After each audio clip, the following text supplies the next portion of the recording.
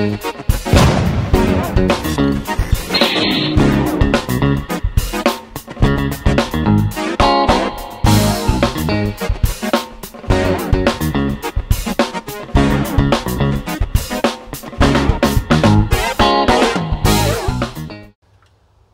everyone, I'm Nat and this is Nat's Knackers Yard. Welcome back. And I am in a brilliant mood. The reason why I'm in a brilliant mood isn't because I'm filming some really bogging float bowls that are pretty hideous, but it's the fact that I've got everything out without breakage. Can't prove a negative and all of that, but I'm adamant I wouldn't have been able to do it without soaking it first.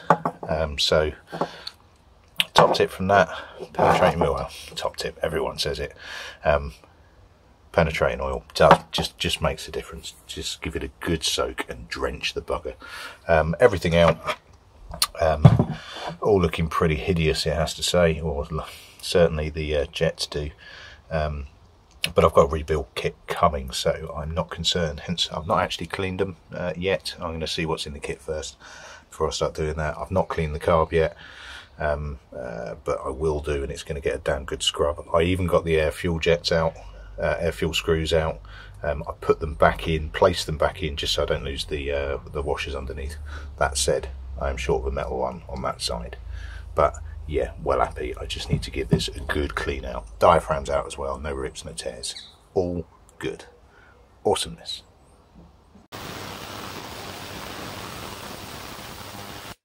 The noise. So this is my little, my baby sonic cleaner, ultrasonic cleaner. I wouldn't advise doing this with bare hands because it's bastard hot. Ow. Look at that. It's a lot better. So I obviously did carb cleaning, liquid carb cleaner to it first. So all the gubbins,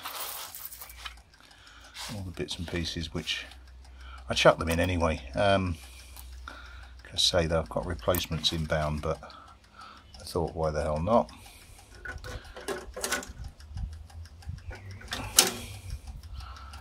Ow.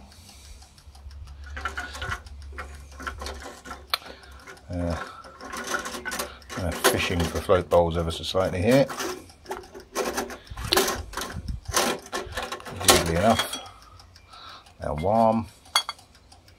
A pair of pliers would have been handy. I just don't want to leave them soaking in that. That is cleaning fluid that I got with it. Ow! Cleaning fluid that I got with it. I've just used the last of it in there, and water. So obviously I don't want to leave it in there too long, because they do, you know, you go through the arse-ache of sonic cleaning them and then you brown them off by leaving them to effectively rust. But they are looking good. Now regrettably I went for the little one. It's not the smallest one, I think it's a 2 litre one. I can't remember, it might be it's a 3 litre one I think. So I'm not going to get the whole carb body in there. So what I could split it and chuck the 2 halves in, but actually I really can't be arsed. And I kind of like just belting it with carb cleaner and scrubbing it, to be honest. I think you get pretty much as good a result, but it's looking better. They still need a dig out on the lips. Otherwise the seal's not going to fit properly. I'm slightly confused. I have ordered a book for this, the manual for it. I think the kit that I've ordered, although it's a Fazer 600 kit, I think it's actually the 1000 kit, because the gasket's a different shape. So I have ordered the gasket separately on top of it. I'm just hoping all the jets and jet holders etc are the same. But right, it's about to hammer it down, so I'm going to take this bit inside and just dry them off. I think, so that they don't rust, and then await on the postman tomorrow for the carb rebuild kit and see what elements within here I do get new of, because it's always a little bit hit and miss, isn't it? Let's face it. Right, see you in a bit. Right, g'day all. It's been 2 tomorrows and I still don't have the kit, so I got bored and just chucked it all back in. I mean, it's all clean. It's probably not in the best condition it can be. There's a couple of minor leaks, but I just wanted to see what it was like, to be honest. So I've bypassed the pump and just left that unplugged for the moment.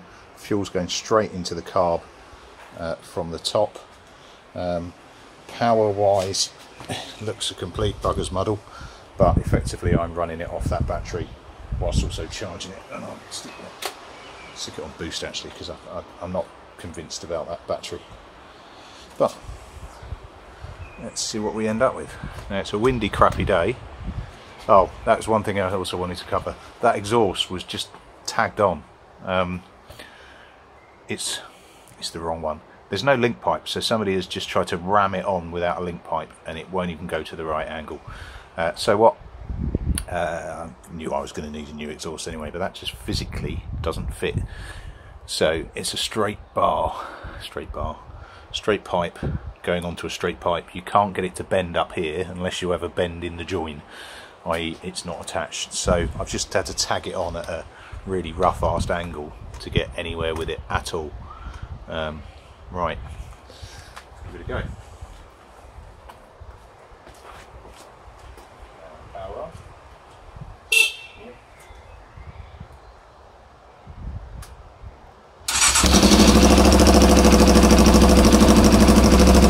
Straight in all day.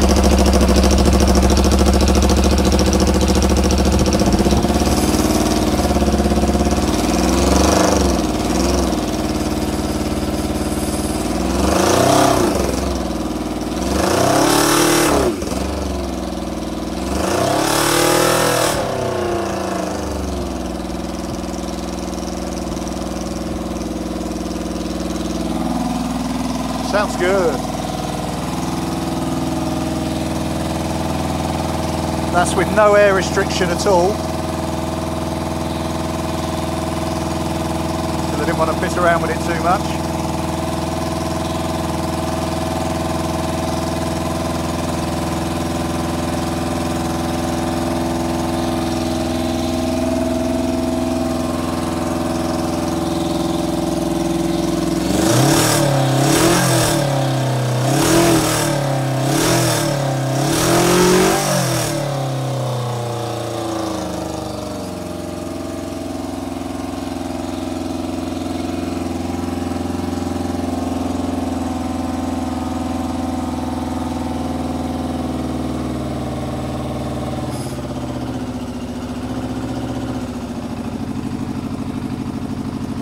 Backing off the idle a bit there. It's actually quite clean. I did get it started last night and it was really smoky. But that's probably just all the cleaning elements burning through. Happy with that.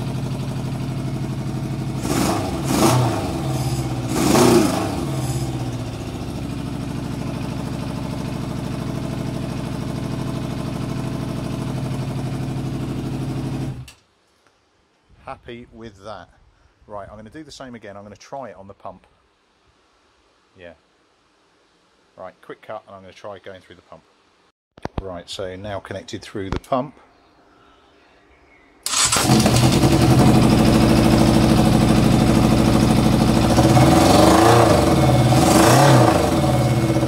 It's running fine. It's backfiring like hell because there's so much gap around the joint.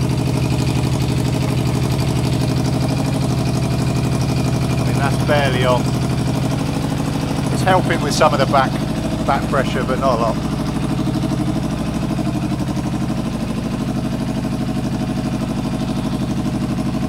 Happy with that.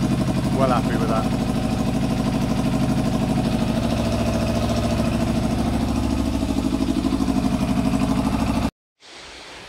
Right, cool. No, not cool. Really cool. It's a running engine. And that kind of gives me confidence to actually start doing other things. So what other things? I have now ordered the lock set for it. The one that I was looking at was 105 with one key. I resigned to that, looked last night, and there was one for 35, which I was ecstatic about. Even more so because I realised that the one that was looking at 105 was not the right fuel tap. Yeah, petrol cap, that's what I was looking for. Had too many holes, so actually the one that I've got will work, which is great. I should be able to sort out that dodgy hot wiring, which is really great, and it's got the seat lock as well. So that's good for next week. For one, I've ordered an exhaust and I'm bidding on another. So I've ordered, it kind of harks back and it reminds me, for those that follow Motorcycle Rescuer, when I was sorting out Sultan's ER5 CAF racer. And I've kind of followed track where they made the mistake, and it was a mistake in hindsight. It's a wonderful thing. They're just going for a cheap tag on that didn't quite work and looked a bit crap. So I've ordered a cheap tag on that's probably not going to work very well and it's going to look a bit crap. So I've just gone for a short slash one, just to see how it looks and see how it sounds, just to give it some back pressure because I'm getting naff all out of this. So I've gone for one of those, and I've bidded on a better one, on a full system. I'll see what works, whether the slash one works, or whether or not I need to buy a link pipe, which this needs to get that pipe to a decent angle to be able to hang an exhaust off it, which is probably the solution that I'm going to end up having to go for. But I'm not in a rush with this one. I want to get something right, but I also want something right now.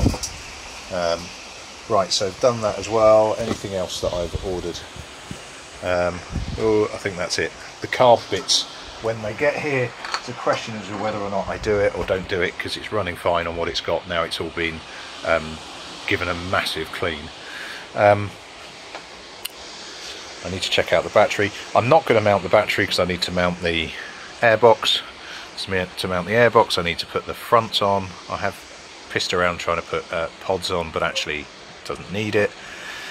If I'm going to delete that airbox, I need to take the manifolds off to give me space to pull that out. I don't really want to do it, and I don't really want to delete the airbox, so I'm just leaving it hanging for the moment, and I had to screw the face off to get it out in the first place, so I have to bang that back in at some point. I'll probably have to whip the carbs out and piss around with it on that side. But while I'm waiting for the carb guts, which I might or might not put in, the bit that I didn't put in was on the air fuel screws. It didn't have a full complement of plastic washers and metal washers, and I lost a couple of them because I was never going to use them.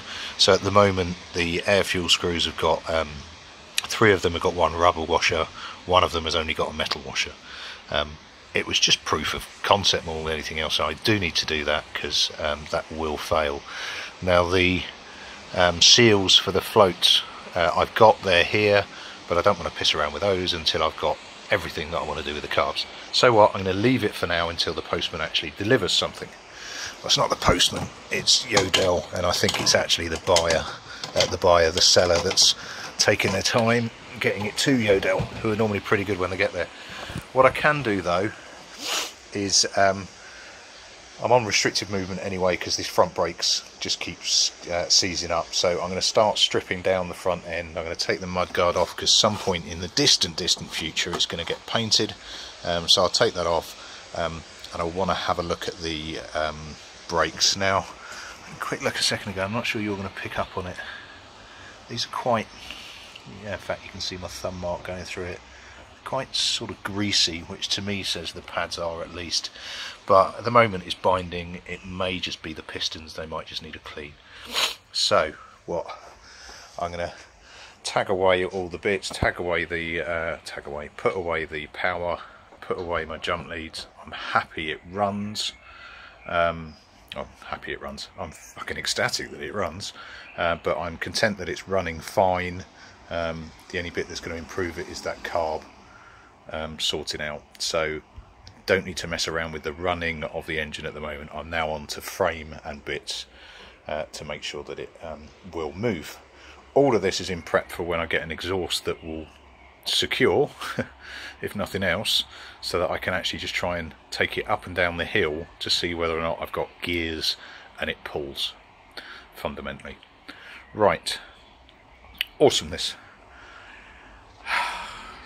I might just knock it on the head for this video. I think I've got a running engine. I now just need a riding frame as well. But please stay tuned, because once I've got a running engine and a riding frame, I'm going to start pissing around with that frame, and particularly my main emphasis being doing something with that wide ass, and I want to make it look different. So I want to hack a load of that off. I might keep an eye out for a rear hugger of some variety to go over the wheel, I'm not sure yet. But yeah, it's going to be an interesting one, this one. It's starting to, it's a hero already. I don't want to tempt fate, but it is a hero. Right, cheers all, catch you later, ta-da.